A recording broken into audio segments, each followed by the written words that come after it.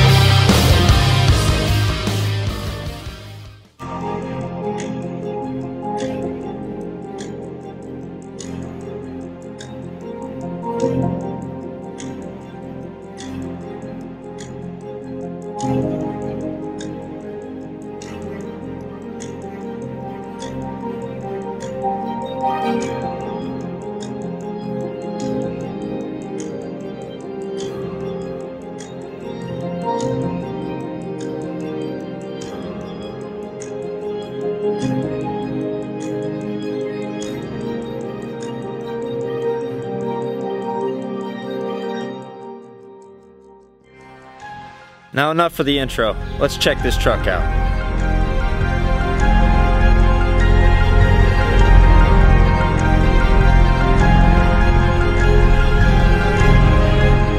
Oh, for the moment we've all been waiting for. What's inside this bad boy?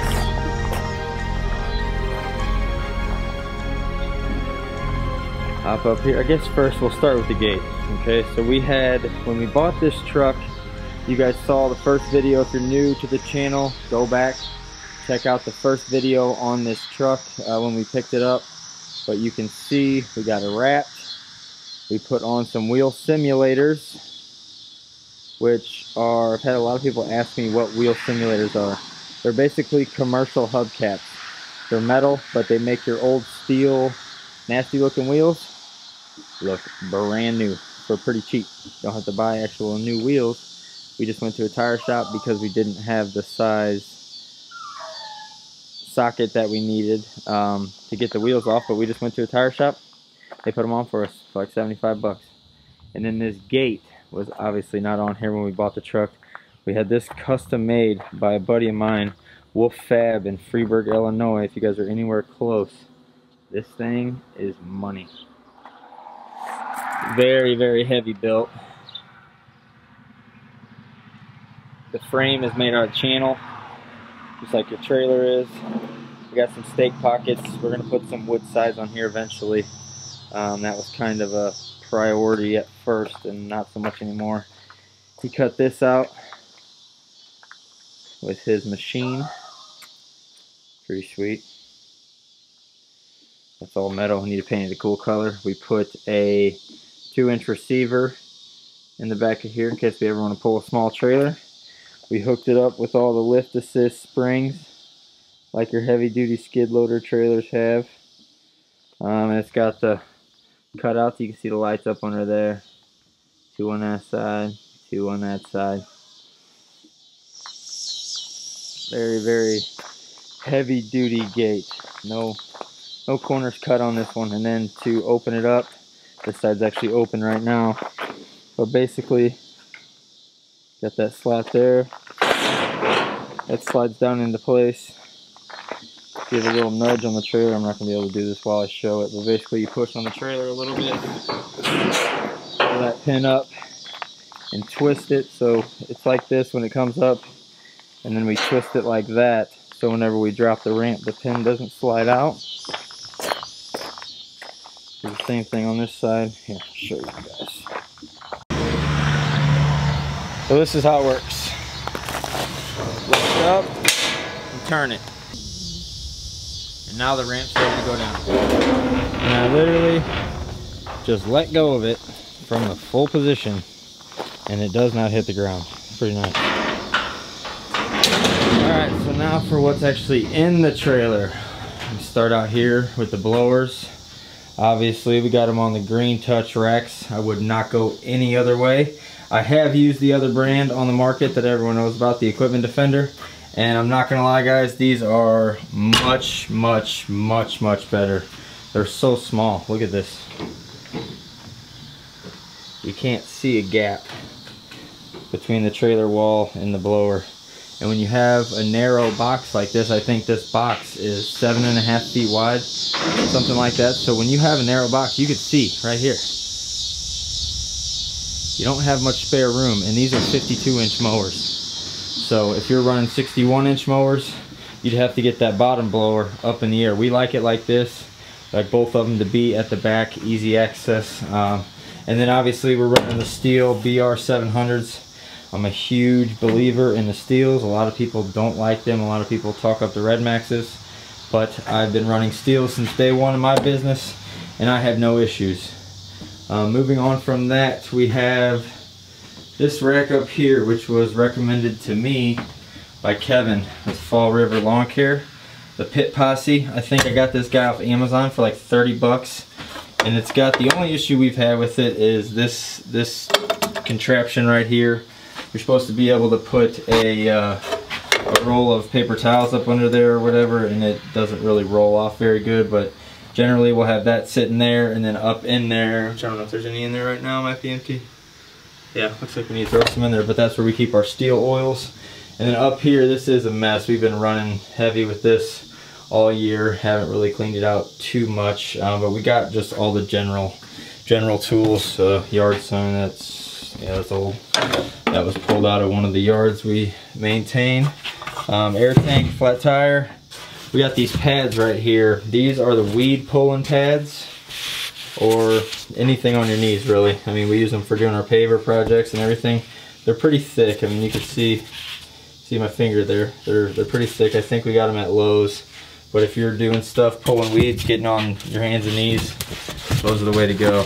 We got some gloves in there.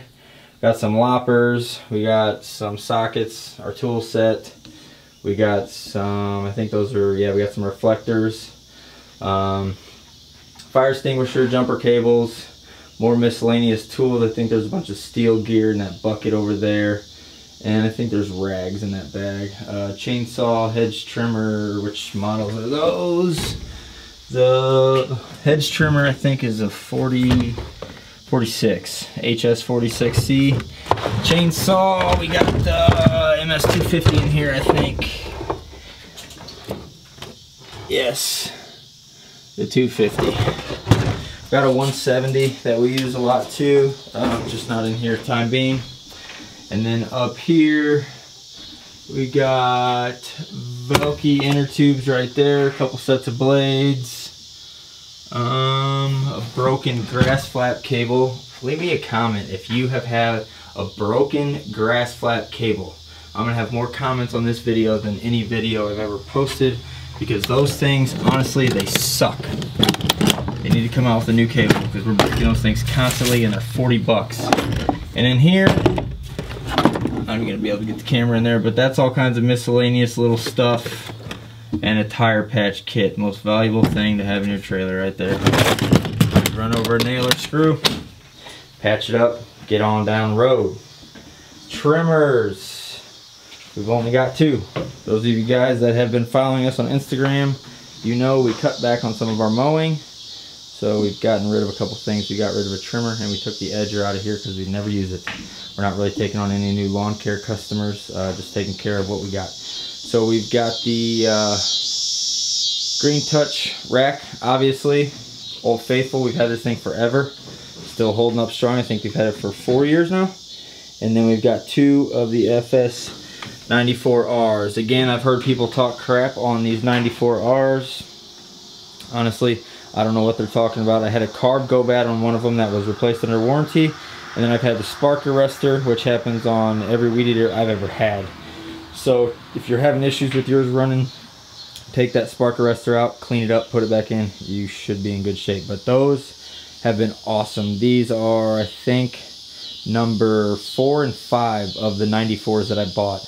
The first one I ever bought, I think fell off a trailer or got lost, got left at a property, still not quite sure, but I got home and that was gone. So I had bought 2 more. Those were stolen last year. If you saw my video, my trailer got broken into and they stole both my weed eaters. So I had to go buy 2 more, and here they are. So these were new last year as of 17, about midsummer 17. So they've been treating me real good. Have no complaints on those. Got my steel muffs. I wear those sometimes, but I usually just wear my straw hat and listen to some music or a podcast. And then here I got the trimmer line. We just were using the Vortex line. The I think it's, I want to say Red Max. It's red line. It's like the twisted stuff.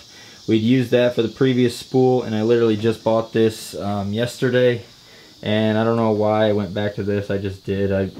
It makes a difference, but it doesn't. I mean, it's all line. It is what it is, and that was the closest option for us, so that's just what I went with. But I'm not too particular on the weed eater string. Down here we got some no spill cans. I honestly believe in those.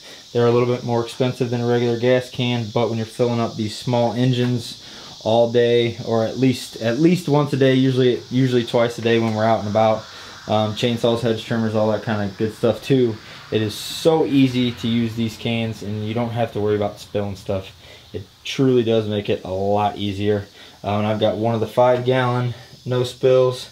That one is in a green touch rack. I like that. That rack's nice, similar to what I made here with the wood, but that one has a little more back support.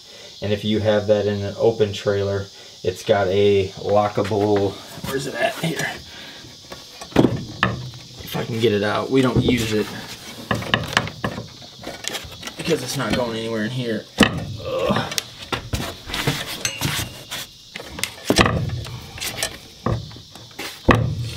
Well, I can't get it out. But anyway, there's a piece back there that you can slide through here, and it'll go through the handle of your gas can. You can lock it on the other side. So if you're leaving your trailer out overnight, and I think it's the same thing for the small ones, where it's got a handle that goes across the top, the green touch one does. So if you got an open trailer, those are probably a little bit more important. Those of you guys that have enclosed, you can usually come up with something pretty cheap and pretty quickly. And then for the mowers, the most important part, you guys know, we have the Z2 Ferris Beast. Those of you guys that don't know about these, you need to get in the know, because these things are legit.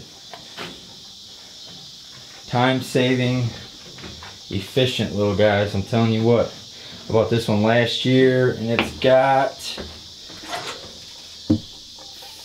what is that, 549 hours on it. So I just did my 500-hour review video. If you didn't see that, check it out. But these things are the cat's behind. They really are. They really are the real deal. And for the price, you can't really beat it. And then right here, we've got the FW35 Old Faithful walk behind, 52 inch as well. I don't know if I said that one is a 52.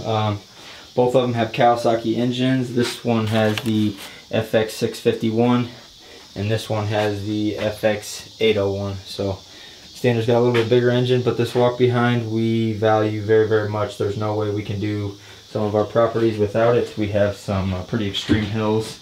Those of you guys that are followers on Instagram, you know those hills, you've seen them. I think we even did a YouTube video on one of them. So like I said, this is very, very valuable piece of equipment for us. Can't really do what we do without it. And then on the back of there, we got a Wright X2 Velke. Oh, we got a grass flap on that guy too. So both mowers pretty, oh, I don't know if we said about, I mentioned the cables breaking non-stop, but we've got grass flaps on both of these mowers, and they really are awesome. I mean, I love them, but the cables just break so fast. But this is the pedal basically. So I'm standing up here, I'm mowing along, and I literally take my heel and push down. It closes and opens the flap. Close it. Open it. Open it. Close it. Open it.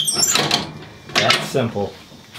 So if you're using a hand-operated flap, you should probably check out the grass flapping on this walk behind. It's the same way. Right there you've got your foot pedal, and it opens and closes the flap. So no more stopping or slowing down to close your chute blocker. It's pretty simple, and I do complain about the cables breaking, but as you can see from that foot pedal, this thing's been pretty pretty used. It's even starting to get a little rust on the top of there. So I think we've had this one on the Z2. Well, no, we bought it whenever we bought this thing. So 500 hours on that one, and I think we've broken 4 cables. So a cable every 100 hours, and they're 40 bucks a piece. So it's not something that's going to kill you, but I mean, it's more expensive than an oil change. So that's kind of crazy, but hopefully they'll get on the ball on that. And then we've got our Hartman Farm Supply trash bags. If you guys are from the area and you're running Ferris mowers, you need to check out Hartman. These guys will take care of you straight up. I've literally went in there with a broke down part, and they will literally pull a brand new mower off of their front line of all the new mowers. They'll pull it in the back, pop the spring off, put it on my mower, and told me to get out of there, get back to mowing. So customer service doesn't really get much better than that, in my opinion. So I'm gonna stick with those guys. I'm gonna stick with Ferris. I love their products. I endorse them fully. I've been doing this for 6 years, and I've used pretty much every major mower brand. I've used Skag, Exmark, John Deere, Right Stander, and Ferris obviously, but somehow, some way I always come back to Ferris. I've branched out numerous times, pretty much all those where, oh, I'm gonna try this different brand, branch out a little bit, and here I come right back to Ferris. So this time I think I'm gonna stay. I'm gonna save my time and save my money and stay with Ferris, see what they come out with next. The Z2 is pretty cool, so their next one hopefully will be too. Now they have the Z3X, which I demoed, but we don't run 61-inch mowers, so that one's really no good to us. So the next cool 52, we'll have to check it out.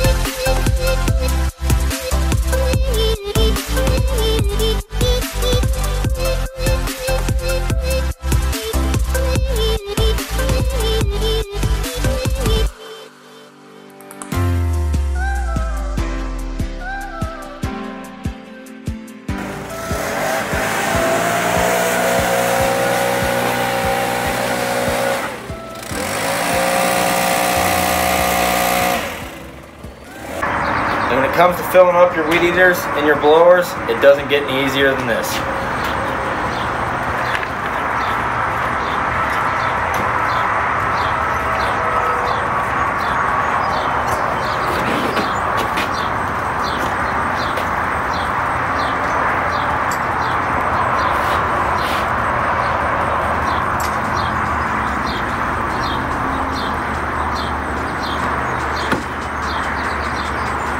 Almost spilled with the no spill. That's a no-no. But it happens.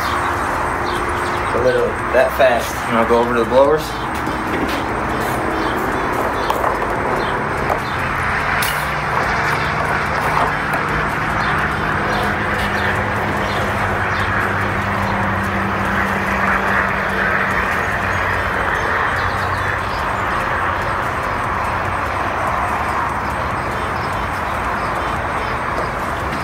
That one was bone dry.